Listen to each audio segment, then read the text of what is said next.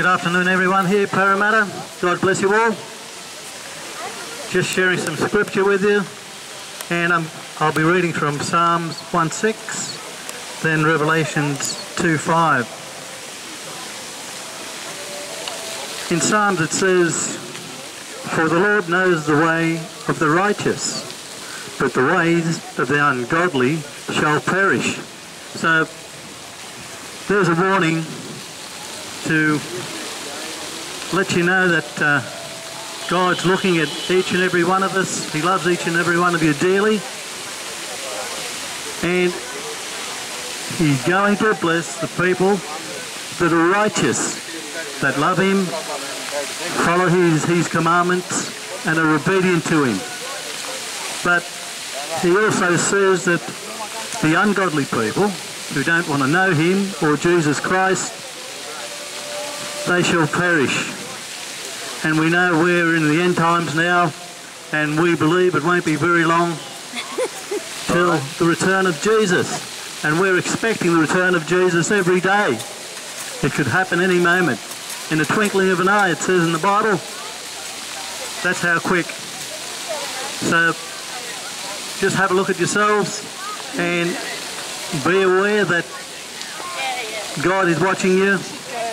He's calling you into His love, and you've got the choice to make whether to receive Jesus as your Lord and your Saviour and come to God.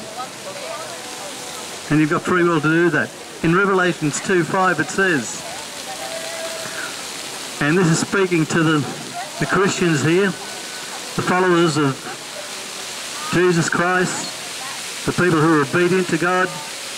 And my testimony is that I've met Jesus personally. I've had a supernatural touch from God, and I know that God is real. So if you're walking around with doubts, I'm telling you that God is real, and He's closer than the very breath that you take. He's right beside you. He's just waiting for you to knock on the door and invite Him into your heart. So Revelations 2:5 it says, "Remember therefore from where you have fallen, repent and do the first works, or else I will come to you quickly and remove your lampstand from its place unless you repent." And both the Old and the New Testament continually talk about coming to God sincerely, asking His forgiveness and repenting. Especially in the New Testament, that's the whole reason Jesus came and died for you. He shed His blood.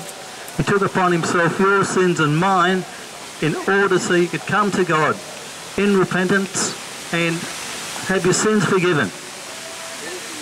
And the reference to Revelation 2:5 actually is Matthew 21:41, and it actually goes back to the wicked vine dressers.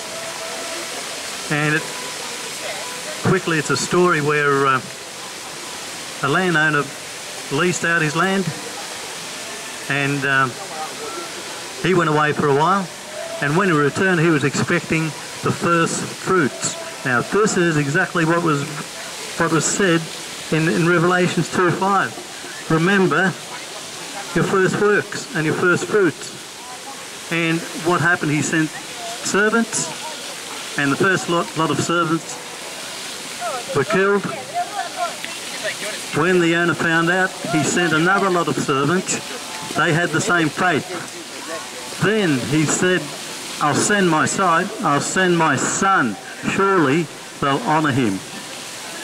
And what they did, they threw him outside of the property and killed him. So what do you think the response of the owner was? To kill the wicked people and cast them out. So it's a warning to walk the line, believe, and keep your trust and love in Jesus, and obey and be obedient. In 2 Corinthians 13:5 it says, "Examine yourselves as to whether you are in the faith. Test yourselves. Do you know yourselves? that Jesus Christ is in you, unless indeed you are disqualified. So this is all about remembering your first love. And I know when I first surrendered and made Jesus Christ my Lord and my Saviour, God touched me mightily with his love. He filled me with his anointing and his power, and it's a wonderful experience. And what you should do once that happens is get into the Bible, study, and lean on the grace of God. Trust in him. But that doesn't happen automatically.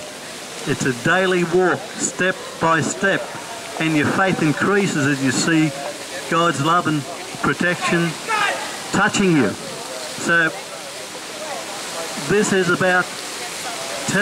telling you to remember your first love. Don't fall away from it. Don't backslide. Otherwise, the lampstand will be taken away from you. So remember your first love and the relationship that you have in Jesus, and the fruits of the Spirit. And the main fruit that God requires from us is to use our testimony and bring people into the kingdom. Not just be a part of a church or a community and a believer. He wants you to flourish, and he wants you to bring people into the kingdom as well. Bring them into salvation, to know his love and grace.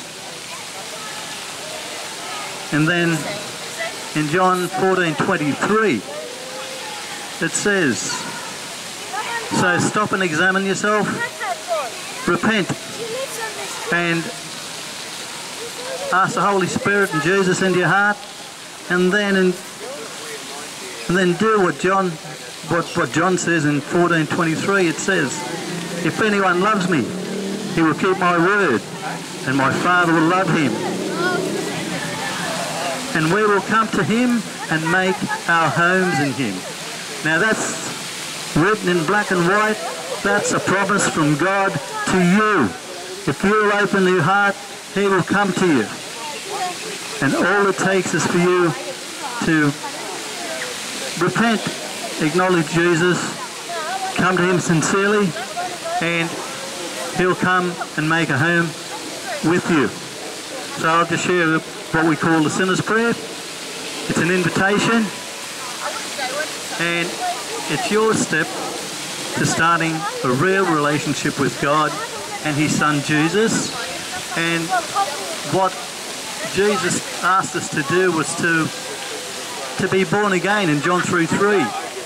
And he says, unless you're born again, you will not see the gates of heaven, and you will not enter the gates of heaven.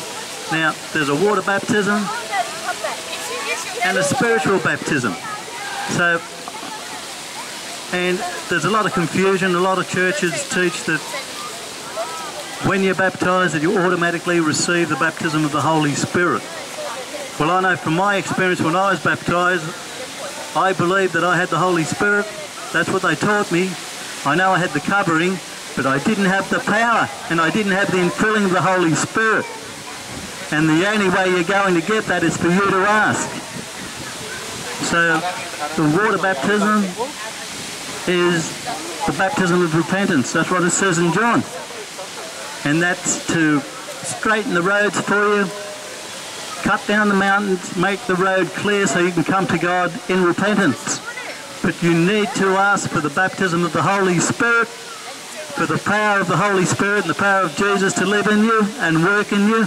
And that's the way you'll have victory each day of your life. You need the power of the Holy Spirit to have victory over the temptations, over the devils that are tempting you, that are speaking to you, wanting you to do the wrong thing. And you'll get revelation, love, and the covering of Jesus Christ himself. So it's the covering of the blood of Jesus Christ that will save you.